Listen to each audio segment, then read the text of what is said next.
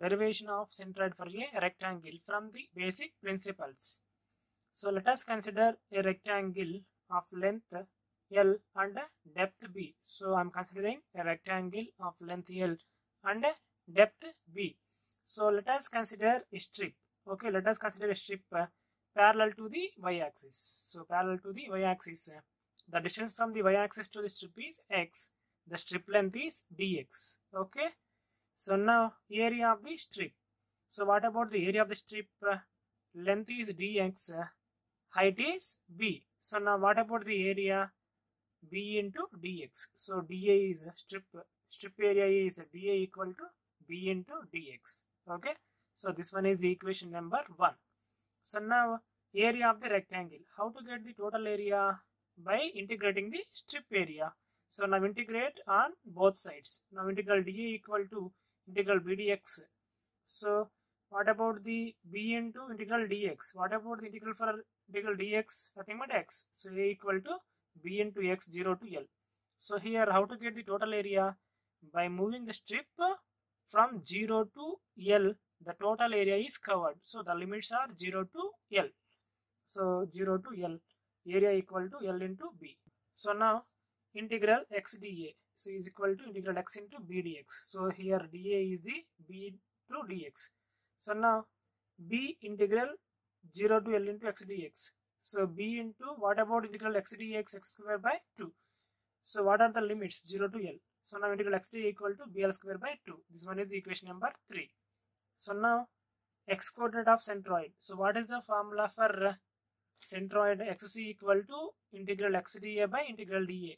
Already we calculated the integral x dA and already we calculated the integral dA. So now integral x dA equal to bl square by 2, integral dA equal to L into b. So now x equal to bl square by 2 by L into b. So x equal to bl square by 2 into 1 by LB. The fraction is reversed. Here fraction is reversed. So x equal to L by 2. So the x coordinate of centroid is L by 2. Okay. Y coordinate of centroid YC. So let us consider a rectangle of length L and depth B. Okay. So now consider the strip parallel to the x-axis. The distance between the x-axis to the strip is y. So now area of the strip equal to length is the L, height is the dy. So what about the area? L into dy.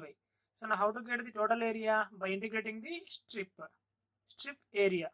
So now integrate on both sides. Integral dA equal to integral 0 to b into L into dy. So how to get the limits?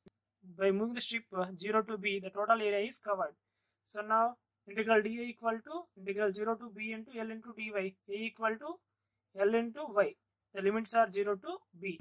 So now area equal to L into b. This one is the equation number 4. Now integral y dA equal to 0 to b into integral y into L into dy.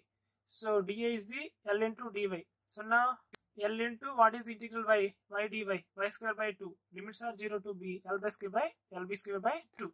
So now integral y dA equal to LB square by 2. This one is equation number 5.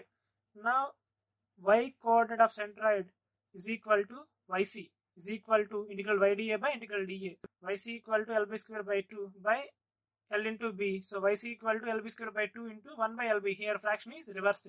So now YC equal to b by 2. Now centroid for the rectangle XC comma YC. Now the centroid for the rectangle XC comma YC equal to L by 2 comma b by 2. So here this one is the rectangle. Here the centroid is located. Here XC equal to L by 2. YC equal to b by 2. Okay.